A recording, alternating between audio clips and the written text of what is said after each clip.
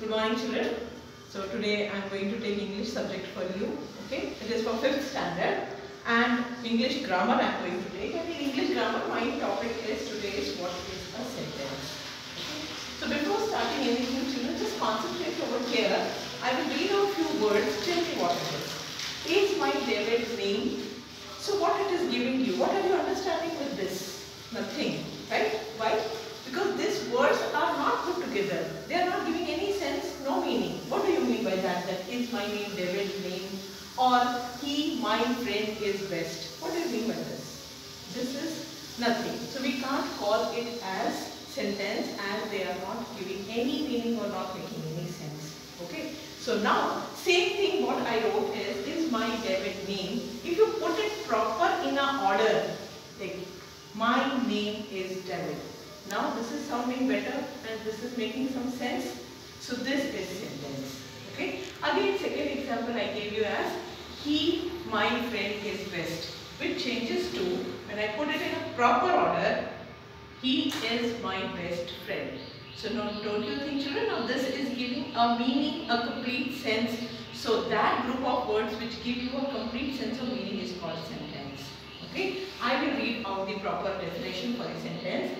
When a group of words is arranged in proper order and makes complete sense. See, children, both the things are important. When the words are properly arranged and after arranging you should see that it is giving a complete sense, a complete meaning. Complete sense, it is called a sentence. So what is a sentence? When the group of words are arranged properly and they give a complete sense, a complete meaning, that are called as sentence. Again, coming to the example, my name is David, okay, and he is my best friend. Now again, when we are making sentences, we have to follow certain rules. We have to keep few things in our mind. That I have put it out here in the points. First point is that the first word of a sentence begins with a capital letter. As we are seeing here, see, the first word is starting with the capital letter. Again here also. If you are taking certain name also, like for example, I give you that Mahatma Gandhi is called as the father of the nation. So Mahatma Gandhi, you cannot write M as small. You have to always use capital letter for the first word when you are writing a sentence. So see here, when I have written here also it is wrong. It's not giving a sense or it is not correct way. So first rule is that first word of the sentence should begin with capital. That's what I have written here. That the first word of a sentence begins with a capital letter. Coming to the second point. The words must be written in a systematic way.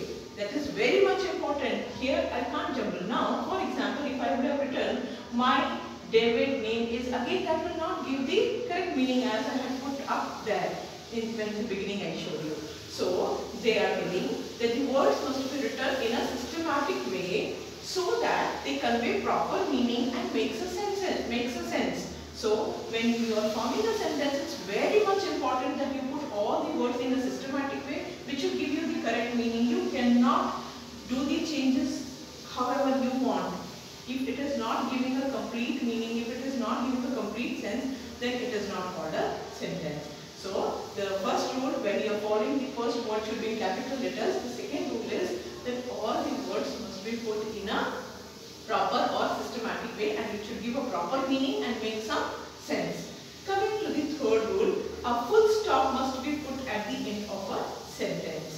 See, children, again that is a different part when you go to the different kinds of sentences, whether you have to put a question mark, you have to put a full stop. But the very first rule of sentence is that once the sentence gets over, you have to put a full stop. It's very much important. If you don't put a full stop, it doesn't give a sense. That means still you have something to write on it.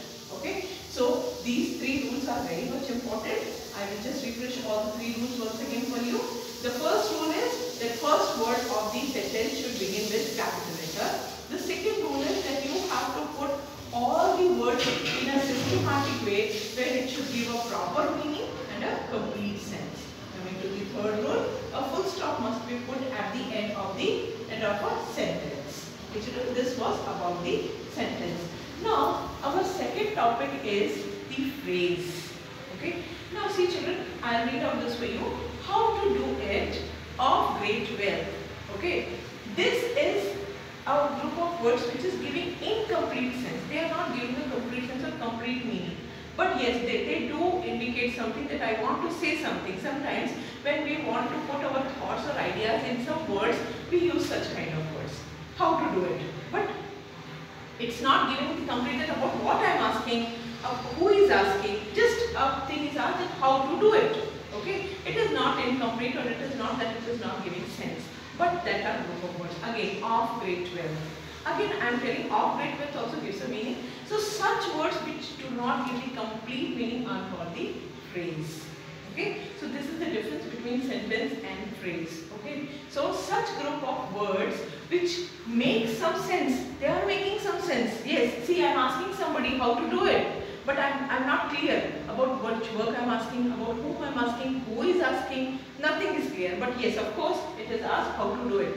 It is giving some sense. Okay, so such group of words which make some sense but do not depict complete sense. It is giving only incomplete sense. Again, coming to the second example of grade 12. What is of grade 12?